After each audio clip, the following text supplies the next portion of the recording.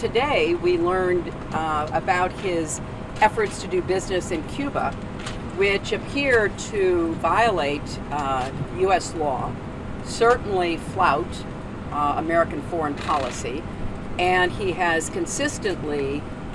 misled people in responding to questions about whether he was attempting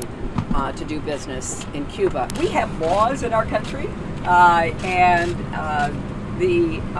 efforts that Trump was making to get into the Cuban market, putting his business interests ahead of the laws of the United States and the requirements that businesses were operating under because of the sanctions,